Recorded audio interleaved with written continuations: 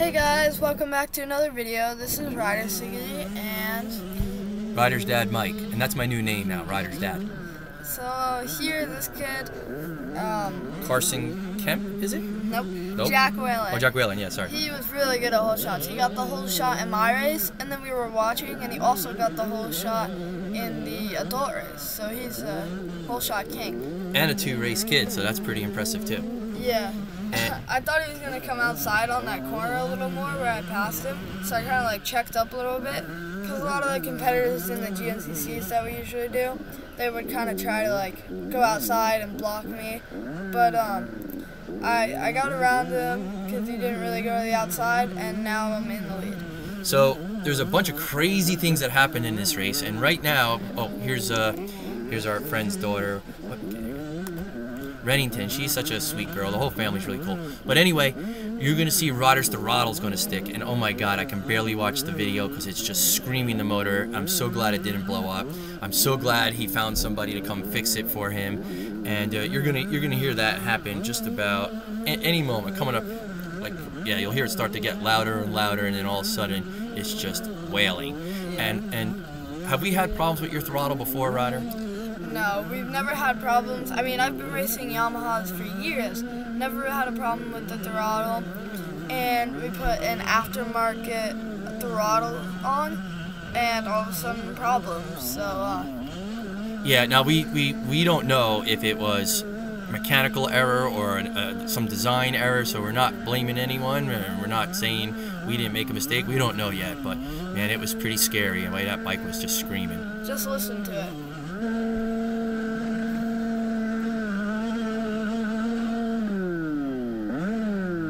Wow, that dust is pretty bad. And hopefully when we said just listen to it, there's actually screaming, because when we're recording our video, there's no audio. So, and thank God you knew where to stop, and somebody came and helped you. And this is one of your good friends, right? And former competitors. Yeah, I saw out of the corner of my eye, I saw my friend Vince. We used to go back and forth. Oh, there goes somebody in your class, right? Yeah, we used to go back and forth. And another kid.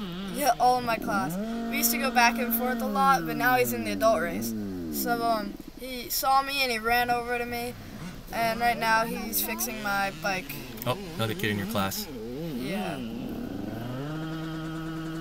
I know for me, if anything goes wrong with the throttle, which is very rare, but if it does, and you get back on the course or your brakes don't work, it's always a little sensitive first. Like, can you trust it? Is it going to happen? Is it not going to happen again?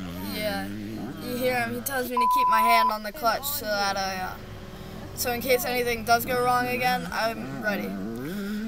So, a little later in the video, we're going to discuss a protest that's coming up, and we'll actually pause the video so you can see what happens. And another little crazy thing that happened in this video, or in this race, was I didn't quite understand the scoring. It kept showing overall, like, well, by the way, right, what place are you in now in your class? I'm in 5th right now. You're in 5th, okay. 5th or 6th. Right, and you were like, 15th overall or something, and it kept showing when you finally moved into 3rd overall, it showed you were 0 seconds behind 2nd, and I couldn't understand what was going on, because I could see you were way farther than 0 seconds behind 2nd, even on adjusted time. But it turns out their scoring system will not tell you how far behind you are in the overall, just how far behind you are in class. So the whole race was confusing. I don't understand why I saw you get a pretty good hole shot, come by in 5th, then I saw you really bad in the overall, then you were up there, then it showed you were seconds behind. The whole day was very confusing. So what was the course like? It was weird. It was an interesting course. At the beginning of the day, it was like pretty hard packed and dusty, and it was still dusty at the end of the day, don't get me wrong. But it almost turned into sand in some spots. Like, it got really a lot softer, like from the tires going on it, I guess. I don't know. Right in front of me here, he's in 4th place. And that's Carson Kemp, I think, from Homer, New York, right? Yeah. Yeah. He's a little big for that bike. Look at his legs hanging out, poor kid. So I kind of made a mistake here, or not kind of, I did make a mistake. I didn't yell or rev the motor. I mean, I revved the motor a little bit, but I didn't hold it wide to let him know that I was there and I wanted to get around. And I zoned out and stayed behind the Carson Kemp for a lot longer than I should have. So And why didn't you want to rev the motor for him? Oh, I don't really like to scream the motor for people in my class, because I've had that happen to a couple times for me with kids that are my speed, and I let them go, and then I'm like, wait, I can keep with this kid. I shouldn't have let him go. So I get it. I don't hold it against him. He probably didn't know that we had a little difference in speed. That's good. Understandable. One thing that's really cool about the NYOA events is they have a really nice vendor row, and there's a vendor there. His name is Greg, and you can see here he's got a really nice setup. He sells lots of really important stuff that you can use. Kenda tires, Scott goggles, and they'll change your tires there. They'll flip your tires. They'll put a new tube in, and they just really take care of the racers really well. I think he told us he was the second biggest vendor for NYOA. And I know he races too. His family races, so he works all day in the sun, the rain, whatever it is, the freezing, then goes out racing, comes back, and does it again.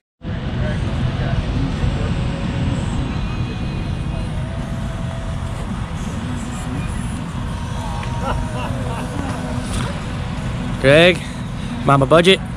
Hey! What's going on? You know who that Nice is? collection of Scott goggles. That's That's my new name, Ryder's dad. Thank you. So if you don't mind, if you can please like and subscribe to the video and also comment, that would be great. Ryder's hoping to build up his YouTube account, and we actually just got an email from YouTube saying in the month of June there was 62,000 minutes, not 62,000 views, 62,000 minutes, which is 6,200 hours of view time. And his last video actually was really popular. It was 10,000 views.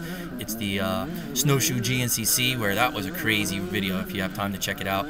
Kids are doing 50 miles an hour, and you'll see in the video, there's kids all over the place crashed on straightaways, because the straightaways have loose rocks and stuff. So anyway, that's a crazy video, but if you can like and subscribe, that would be great.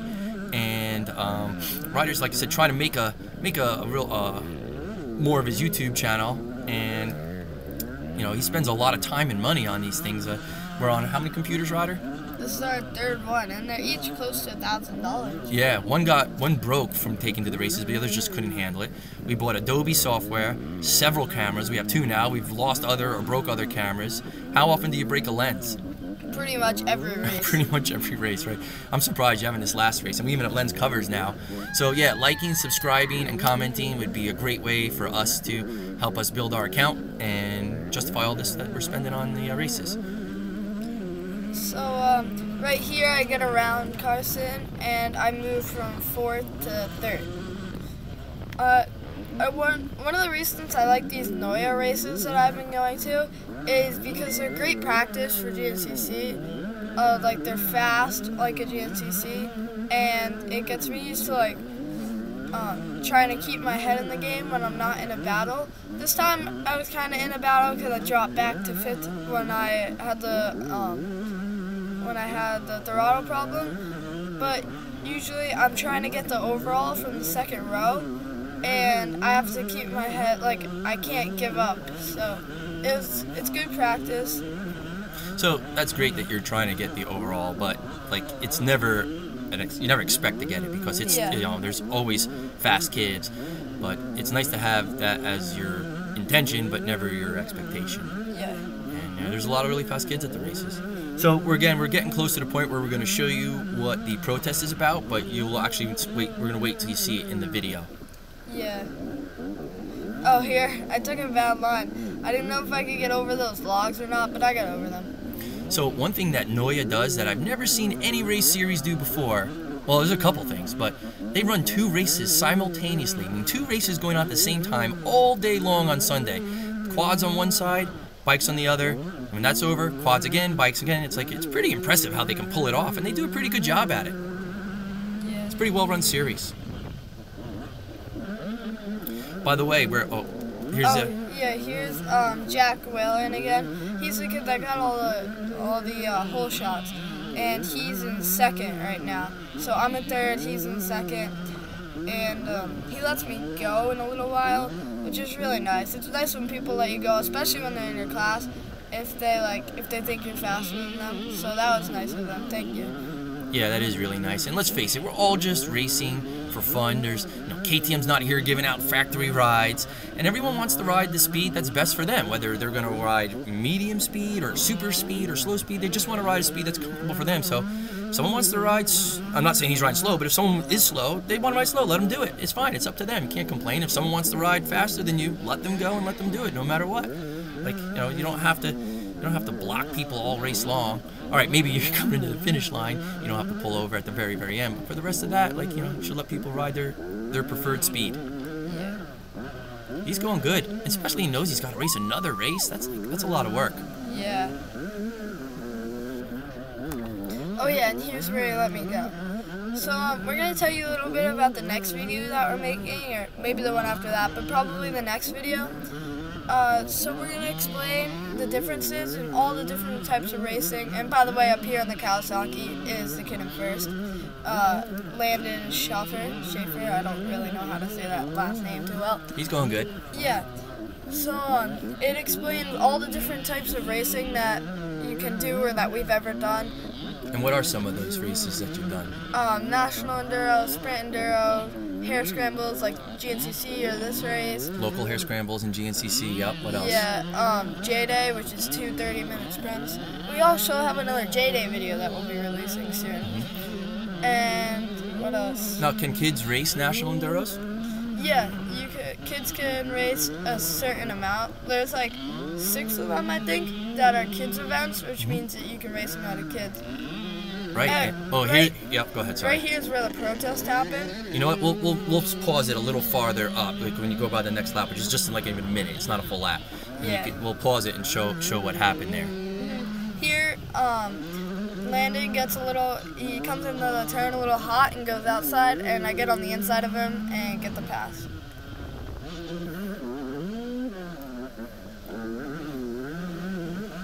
So once again, I'll stop saying it, but if you can please like and subscribe, that would be awesome. It's just a little red button there and the thumbs up. That would be really great, and you'll be informed of our next videos. So this is pretty much our first year that we've done a couple NYOAs, and it seems like a pretty well-run series. I mean, the live scoring doesn't really work, or not that it doesn't work. There is no live scoring, but why not? Because there's no internet at the races. There's no internet at the GNCCs either, but somehow they get live scoring out. And I've been to 3 this year, 3 NYOAs. 2 of them were dusty and 1 of them was muddy. Not really much in between. Oh, right here. Yeah. So the rules are you have to go between the 2 arrows, and if you go outside those 2 arrows, or inside, right? That's cutting the course, and some people might not know that, and we're not even sure that's the exact spot where the protest was. And just to be clear, the protest wasn't for us, it was for another rider, and I saw someone present it to an official from the race, and the official, I kind of just saw it like, over someone's shoulder, said, yeah, that's not right, you're gonna have to show it to this guy. So we think the results are going to change quite a bit, but we don't really know for sure that's the spot, and we're going to leave the rest of that up to you. So we don't have a podium this race because everything happened like kind of fast, and my dad was talking when the podium speech was going on. It's alright though, the mic was kind of quiet. The Yamaha worked great. I just wanted to say for this race, and if you guys have any questions, don't forget to write them in the comments. Thank you for watching, and here's just some of my friends and I talking. See you in the next one. Bye. Yeah, thank you. Yeah, work. What's that? Yo, what are you talking? What's that? That's not Yamaha approved. Oh yeah. Thank you. Did you win? My class. Good. That's all that matters.